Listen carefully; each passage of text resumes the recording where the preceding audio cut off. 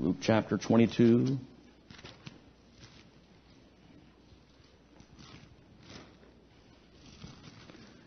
We'll be looking at some occurrences this evening that have been preached on occasion by preachers. Here in Luke chapter 22, picking it up where we left off this morning in verse 49. Verse 49. Luke 22 and verse 49. When they which were about him saw what would follow, they said unto him, Lord, shall we smite with the sword? They're wanting to defend Jesus. They're going to stick up for their Lord. And one of them smote the servant of the high priest and cut off his right ear. Anybody know who that one was that did that? Huh? Who? Peter. Right? That's Peter right there. There's Peter. Hey, Lord, let's take him out. We're going to fight with you to the death. That's them. They're going to fight for Jesus. They're going to stand for their Lord. And so they got that. And here comes Peter, man. Whack! Cuts that ear off that servant. I believe, personally, he was going for the Antichrist. He was going for Judas. And didn't quite get it. Verse 50. And one of them smote the servant of the high priest, cut off his right ear. And Jesus answered and said, Suffer ye thus far. Suffer ye thus far. What does he mean? That's enough. That's enough, guys. Hold on. That's enough. And he touched his ear and healed him. That's a weird thing. I guess he'd pick it up off the ground? Put it back on his head? So, how'd you like that you're out to get a guy and one of his buddies cuts off your ear and then the guy takes the ear and puts it back on your head and heals it? Would that affect you? I think that would affect me. I don't know. We just read through these things. You got to get the big picture of what's going on here. Verse 52. Then Jesus said unto the chief priests and captains of the temple, see, they're all there, and the elders which were come to him, but ye come out as against a thief with swords and staves. Hey, they could have come and asked Jesus to come with them at any time. They could hear every time he was preaching somewhere. They knew he was there. But they wanted to do it at secret at night. Why? They didn't want all the people around seeing what was going on. That's that working in the darkness stuff, see? If you're doing right, you shouldn't have to worry about doing it in the darkness. Verse 53. When I was daily with you in the temple, you stretched forth your hands against me. But this is your hour in the power of darkness. Then took they him, led him, brought him into the high priest's house. Peter followed afar off. Now we looked at a betrayer this morning. And here we're going to look at a denier. Verse 55. And when they had kindled a fire in the midst of the hall and were set down together, Peter sat down among them. But a certain maid beheld him as he sat by the fire and earnestly looked upon him and said, This man was also with him. And he denied him, saying, Woman, I know him not. And after a little while, another saw him and said, Thou art also them. And Peter said, Man, I am not. And about the space of 1 hour after, another confidently affirmed, saying, Of a truth, this fellow also was with him, for he is a Galilean. And Peter said, Man, I know not what thou sayest. And immediately, while he yet spake, the cock crew. And the Lord turned and looked upon Peter. And Peter remembered the word of the Lord, how he had said unto him, Before the cock crow, thou shalt deny me thrice. And Peter went out and wept bitterly.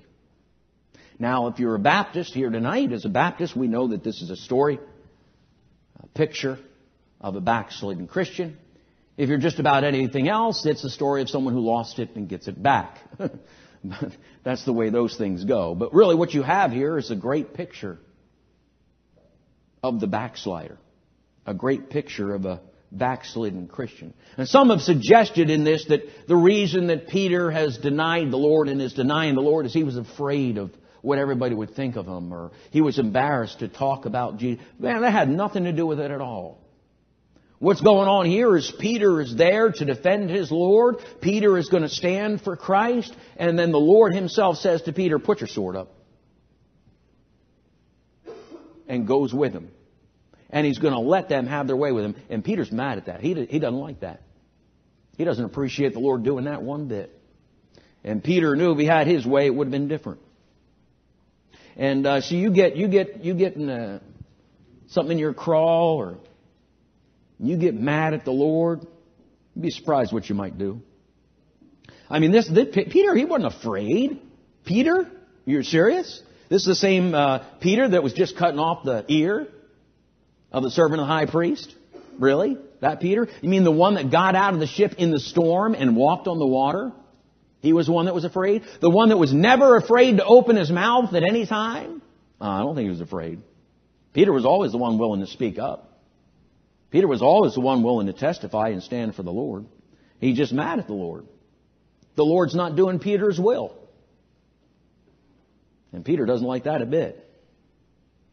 You'd be surprised how many Christians right here in Baldwin County, probably right here in Seminole, all over Pensacola and Milton and Pace, and all up over in Fairhope and out in Robertsdale and Foley and down Orange Beach and Gulf Shores and over in the Bon Secours and over in Mobile and up Bay Minette and all over this southern area around. Be surprised how many hundreds, let's say thousands, of born-again Christians there are that tonight aren't sitting in church anywhere, that have no interest of going to church, that have no interest in winning souls, that have no interest in doing anything to put a smile on the face of their God. So what happened? They're backslid. They're backslid. They got out of God's will. And some of them are backslid in churches. Amen, amen. But backslidden in church, backslidden out of the church, backslidden is backslidden. And they're just as saved as you and I. But they're backslidden. They're out of fellowship. Notice how this thing starts. Look there in verse 54. Verse 54. Then took they him and led him and brought him into the high priest's house. And Peter followed afar off. He's following. See that? Did you see that? Is he following the Lord? He's following the Lord. You know how he's following the Lord? Afar off. That not used to be Peter. Right? I mean, Peter used to be right there with the Lord. You know what I mean? Peter and the Lord, but nobody was any closer to the Lord than Peter. Amen. When the Lord wants to take three to go pray with him, Peter's one of them. When the Lord wants to go up into the Mount of Transfiguration, Peter's one of them. When the Lord says, well, who do men say that I am? It was Peter that got up and said, thou art the Christ, the Son of the living God. Blessed art thou, Simon Bar-Jonah, for flesh and blood hath not revealed it unto thee, but my Father. God revealed something to Peter he hadn't revealed to anybody else. See why? He was that close. He was that close to the Lord. He had fellowship with the Lord. He loved the Lord. No doubt about it. No doubt about it. But what happened? Well, he just started following afar off. Afar off. Many today used to be real close. Some of you used to be real close to the Lord. I'm not saying you're not following Him, but you're not following the way you used to. You drifted off. And there's a big, long space there now between you and Jesus. And a lot of area for a lot of other things to get between you and the Lord. Huh? Remember when you used to sing and enjoy it? You used to memorize the hymns, remember? You used to just look at those words and they just speak to your heart. You'd have tears coming down your face when you'd sing those old songs of Zion. But now, you listen in the car, maybe you just rather put on the country station or something else. It doesn't interest you anymore. You've kind of gotten far off from all that. Remember when you used to witness to everything that moved? When you used to like to tell others about the Lord and what He's done for you? There was a time when you did that. What's happened? Gotten far off. Lord's far from you. You're far from the Lord. And that's what he's still following. Peter's still following. Not the way he used to. Gotten far off. Used to read your Bible. Used to enjoy reading your Bible, remember? Used to look forward when you got up, first thing, praying and talking to the Lord. Reading it, remember? Remember? When you weren't falling afar off? Remember when you and the Lord were close? That's Peter. He's still following the Lord, but he's following afar off. Remember when you used to love God's people and just every time the church doors were open, you were there and you were probably the first one there and the last one to leave. Remember? Remember? When you were close, you and the Lord? So what happened? Just get some space, just get some distance in there. Still following, but following afar off. Remember when you used to rejoice when you heard somebody got saved? And you'd be like, man, I want to win somebody too. Remember? When it excited you to hear about souls being won to Christ? But how about now? You heard somebody was going to get baptized. It was a blessing. You heard about having the Lord's Supper. You couldn't wait. Testimony time. Man, you had to have something to say. You just had to say something about the Lord and how good He's been. Remember? Remember when you were following close? And then what happens? You get a little distance in there, a little space. Get a little separation. That's what's happened with Peter. He's still following, but he ain't following the way he used to. He's following afar off. You say, what is that? That's the first steps to backsliding, see?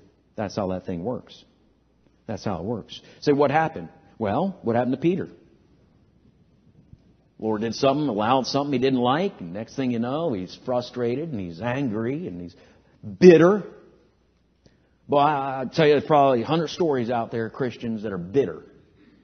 And they're bitter about what another Christian did to them, or what happened at the church they were at, and you can hear 1,000 stories of reasons why people get backslidden on the Lord because of something that happened at a church they didn't like what happened. That's the truth. And that's no excuse not to live for Jesus Christ. Because Jesus didn't do that to you. You can't use that as an excuse. It ain't going to work as an excuse when you stand before Jesus Christ. When I stand before Jesus Christ, if I messed up, the Lord's going to know I messed up because I wanted to mess up. I'm not going to stand for the Lord and say, well, He made me mad and He hurt my feelings and He took away my wagon and He didn't let me have the ball. What is all that garbage? Huh? Listen, if anybody wants to find an excuse not to live for the Lord, just look around and find everything wrong with everybody, and everybody will have an excuse not to live for the Lord, and let's just shut the doors. Good night, all that stuff. You know what it is? It's bitterness.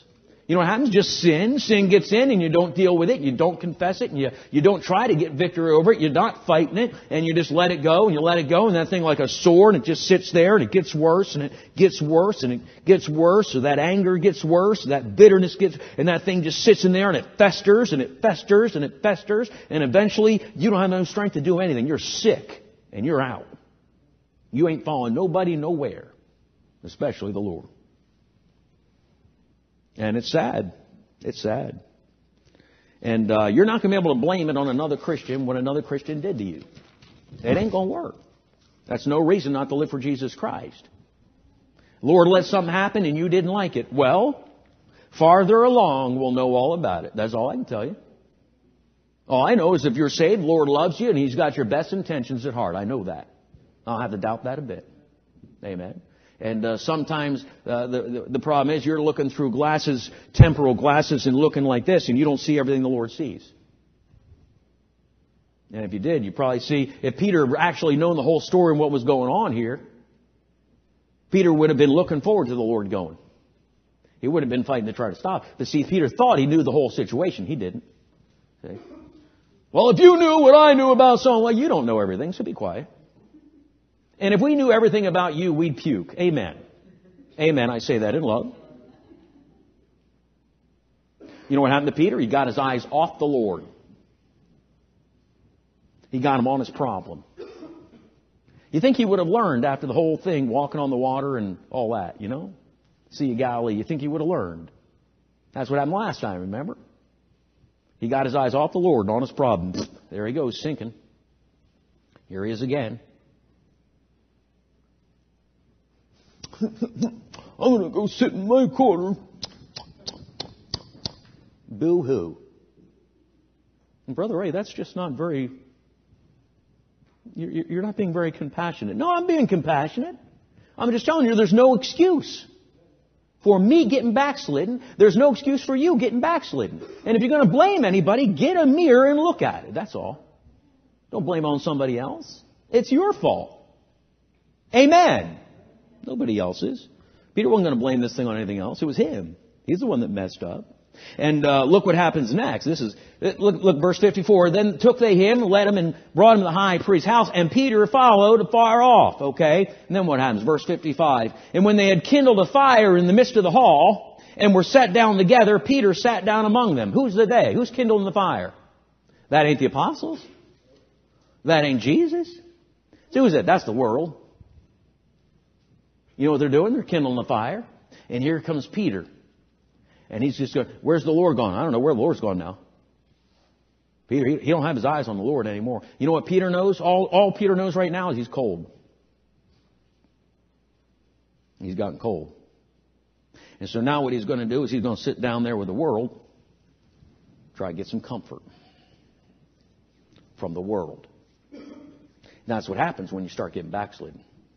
You're going to have to find comfort somewhere. Instead of finding it from the Lord, you know what you're going to do? You're going to get it from the world. And you're going to sit right down at that world's fire and warm your... You'll never get really hot like you were, but you don't want to be cold. You know it's not good. So you know what? You'll end up being lukewarm. That's Laodicean church. Lord said, I would you were hot or cold. One or the other. Halfway. Say, well, I just comforted himself with the fire of this world. And that's why they'll just sit down and they'll turn that fire controller on. They'll fire up the TV and they'll fire up the satellite. And they'll just sit there and get comforted. Because they sure aren't going to find it from a Bible. And they sure don't plan on spending any time on their knees getting things right. And so they'll seek comfort from other things. They'll get it from drugs or they'll go get drunk. Why do you think Israel was longing to go back to the leeks and onions of Egypt? So what is that? That's comfort food. Right? Anybody know what comfort food is? When you're having a bad day, when things aren't going right, how are you going to comfort yourself? Oh yeah, you're going to get a piece of that chocolate pie or something. And yeah. You know what you're doing? You're going to comfort yourself. Because that's how we are. And when things aren't going our way and when things aren't going right, we're going to find comfort one way or another. And so you sit down at the world's fire and get comfort from this world. Look with me in Proverbs. Hold your place there in Luke. But look with me real quick in Proverbs chapter 14.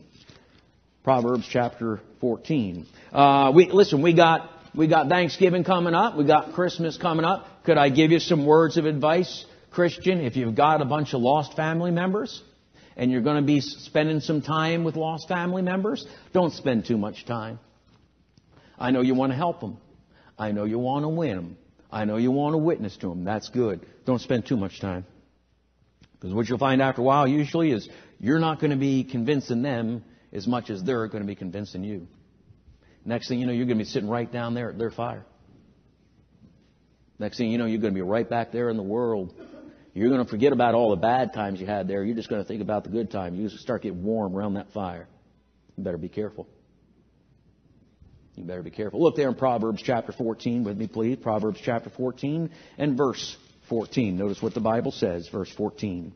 The backslider in heart shall be filled with his own ways, and a good man shall be satisfied from himself.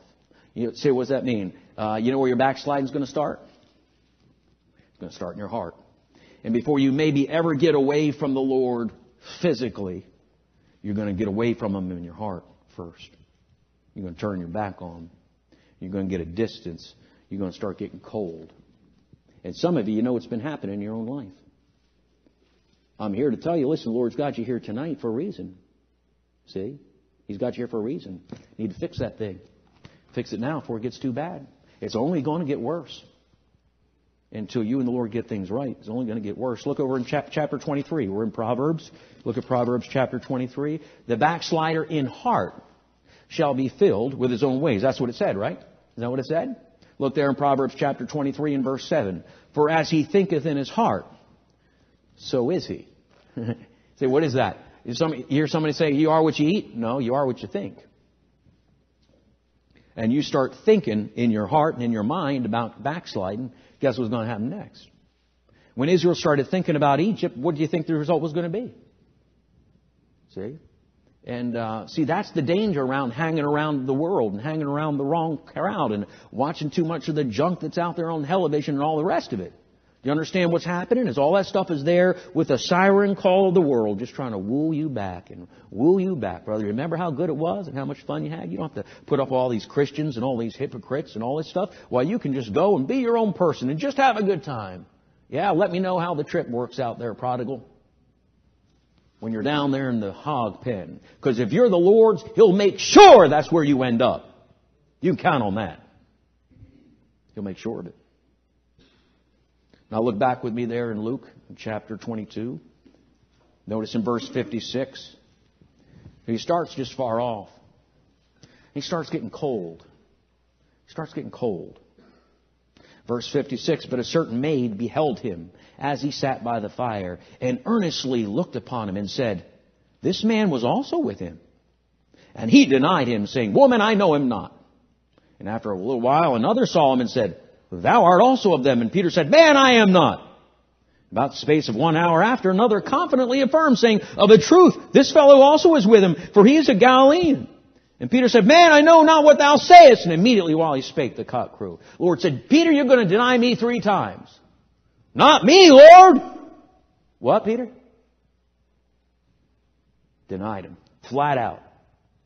Oh, you're one of those followers of Jesus, aren't you? No, not me. Didn't I see you at the church? Not me. What happened? Well, he's gone from on fire, telling everybody about Jesus, to here, he doesn't even want to mention his name. He's not going to bow his head and thank his God for his food before he eats it when he sits in that restaurant. Huh? Why do that? Somebody might look at him and think he's a Christian. He doesn't want people thinking that. Not what he's been doing, not what he's been saying, not how he's been living. He's embarrassed when somebody maybe hears that he's associated with anybody that has anything to do with the church. Why? He's denied the Lord. Denied the Lord. Are you a Christian? No! I mean, would a Christian do what I'm doing? That's Peter. Cussing. You can tell I'm not a Christian. Listen, blah, blah, blah, blah, blah. Yeah, we can tell you're probably not a Christian, but he was. Somebody says, I don't believe a Christian could do that. A Christian can do anything. Anything that a lost person can do. Anything. And there's Peter.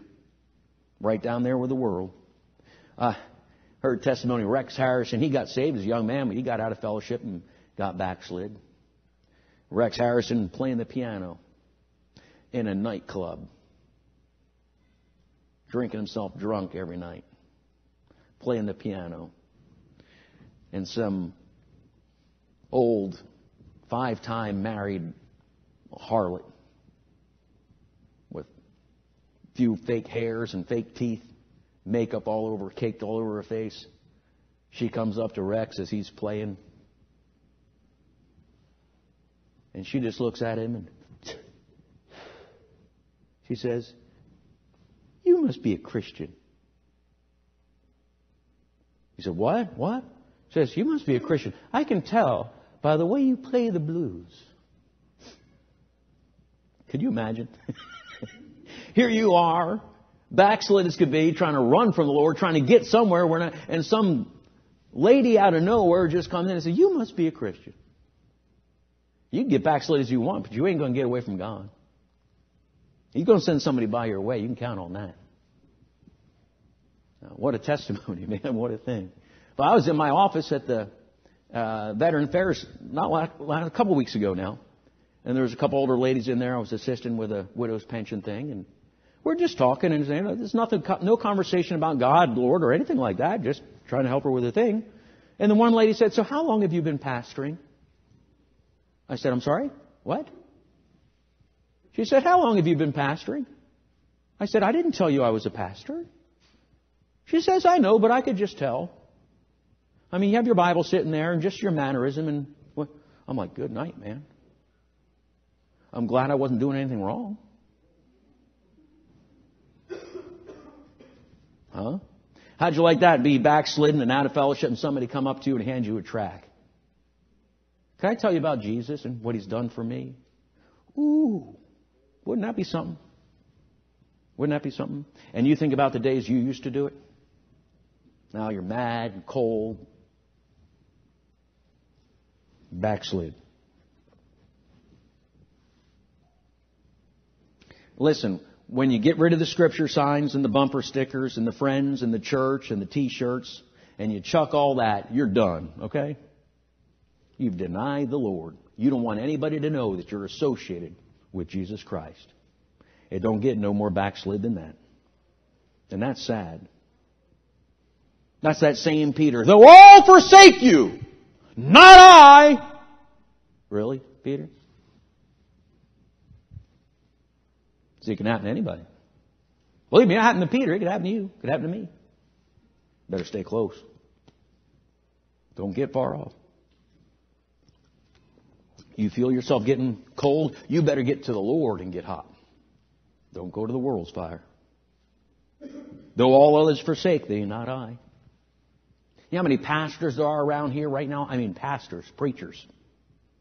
Pastors, preachers, evangelists right now that are selling insurance and hanging out at car lots trying to sell a few cars to make a living. Just cold on God. And all they got is God's gift that He gave them to try to talk to people. So then they have to use that to make a living. Because they have no desire at all to do anything for the Lord anymore. Because so-and-so did them wrong at the church, and this person did them wrong at the church, and what their family had to go through to try to be a pastor and live for the Lord, and they just quit. But all they're doing is just making it worse. You ain't going to fix nothing quitting on the Lord. You ain't going to do it. You ain't going to fix anything. It's just going to get worse. Backslider in heart shall be filled with his ways. I've run into them. I've run into them by the scores, by the hundreds, probably by the thousands. The time I've been saved. I know ones I went to Bible Institute with, Bible school with. They're not in church anymore. They're not living for the Lord anymore. They're cold. They're done. They've thrown in the towel. Maybe somebody here, I don't know. You might not be doing anything major bad wrong. I'm not saying that. But you're right where the devil wants you.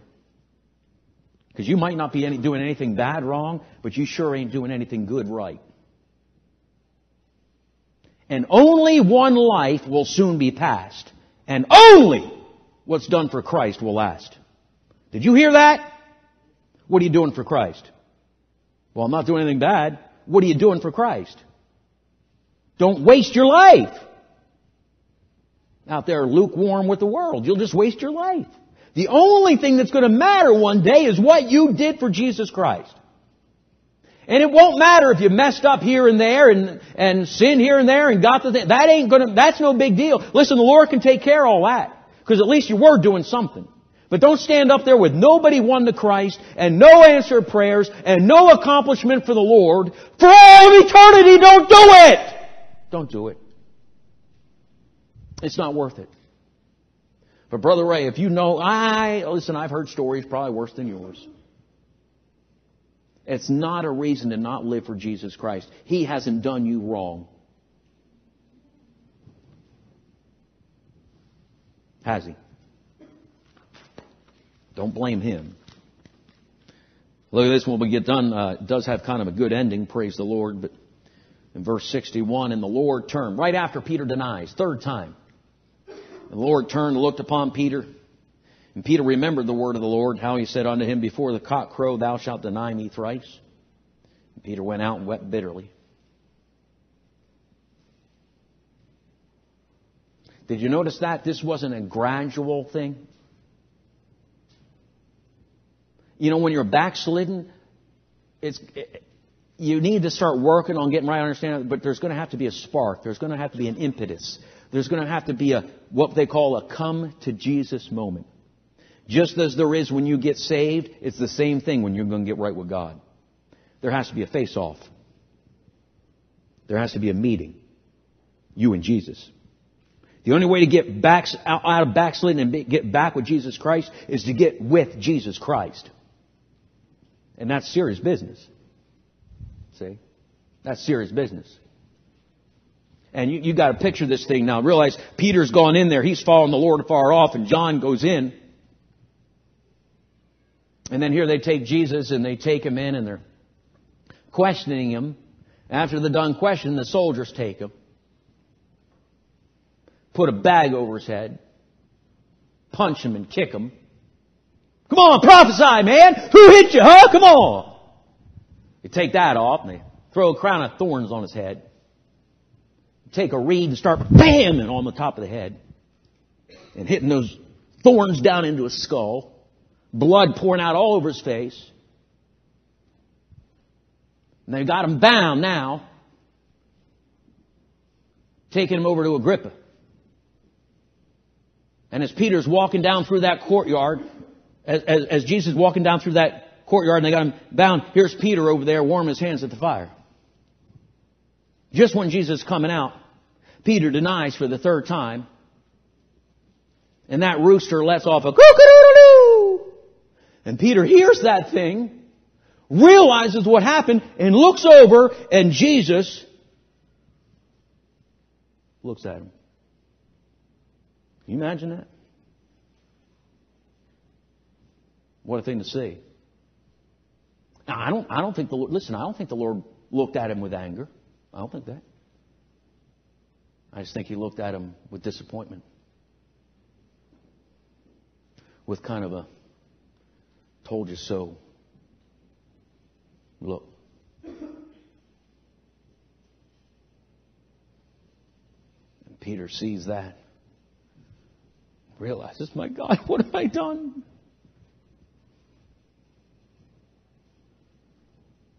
He goes out. Weeps bitterly. This really happened, you know. It really happened. Notice what happened when the Lord looked at him. What did it say? And Peter remembered. You know what he remembered? Interesting. Of all things to think about and remember at that time. You know what he remembered? What does the Bible say he remembered? The word of the Lord. Thy word have I hid in my heart, that I might not sin against thee. I look around here and I see someone like Leanne. Praise God, man. How old are you now, sister? 24. So you were 13 when I started pastoring here. Putting that word in her. Putting that word. And here she is. Praise God. Hadn't been in church for a while, but I had a good chance to put a lot of word in him. A few weeks back there, when Wes found out he had orders, guess where he came? To ask for prayer. So what happened? He remembered the word of the Lord. Sunday school teachers, you know why we're doing what we're doing? You know why you put that word in there and you put that book? So hopefully sometime in the future, it's going to click. Now when it does, something's going to have to happen. It's going to have to be that come to Jesus moment. It's going to have to get on. It's going to have to get real. All we can do is put the book in them. That's what we can. Robert Robinson. Anybody ever heard of Robert Robinson? Raise your hand if you know who I'm talking about. You know who I'm talking about? Robert Robinson. He authored a hymn in your Bible. But he lost his happy communion with the Savior that he had once enjoyed. And in his declining years, he wandered into the byways of sin. As a result, he became deeply troubled in spirit. Hoping to relieve his mind, he decided to travel. In the course of his journeys, he became acquainted with a young woman on spiritual matters. And so she asked him what he thought of a hymn that she had just been reading. And to his astonishment, he found it to be none other than his own composition. He runs into this woman as he's backslidden and in sin. And she starts asking him about some hymns, and the hymn she starts reading to him is the hymn that he wrote. How about that? He tried to evade her question, but she continued to press him for a response. Suddenly he began to weep. With tears streaming down his cheeks, he said, "I'm the man who wrote that hymn many years ago. I'd give anything to experience again the joy I knew then." Although greatly surprised, she reassured him that the streams of mercy mentioned in his song still flowed. Mr. Robinson was deeply touched, and turning his wandering heart to the Lord, he was restored to full fellowship. I think we should sing that song. So, sister, if you come up and play for us, and let's open our Bibles to that song that Robert Robinson wrote so many years ago, hymn 507 in your hymnal. And maybe you're here this evening, and you've been following. You're following the Lord, but you're following kind of afar off. Some space has gotten in between you and the Lord. You know, now'd be a good time. Now'd be a good time. Come to an old-fashioned altar and get those things fixed up between you and the Lord. Don't let it get any worse than it has to. Getting a little cold, maybe. Been getting cold on the Lord. Instead of going to the world for your comfort, why don't you come to an altar? Why don't you get comfort from where you're supposed to get it? Why don't you and Jesus get things fixed up tonight? How about it? The altar's open. You know the Lord's been speaking to your heart. You going to stay cold? You going to stay hard? Or are you going to come and get things fixed? All you got to do is come down here and have a come to Jesus moment. I'll tell you what, there may be some here right now. Listen, you're okay. Everything's good between you and the Lord, but you got a family member. You know someone right now. They're not where they need to be with the Lord. Maybe you'd just come and lift them up in prayer. Bring them up before Jesus. Ask the Lord to do a work in their heart. Amen? Somebody needs to pray for them. Man, I ever get real backslidden, you know what I want? I don't want anybody beating me down. You know what I want? I want somebody to pray for me. Maybe somebody, you can pray for somebody you know right now. We'll use this opportunity. We'll go ahead and sing this song. And think about it. The guy, after he wrote this song,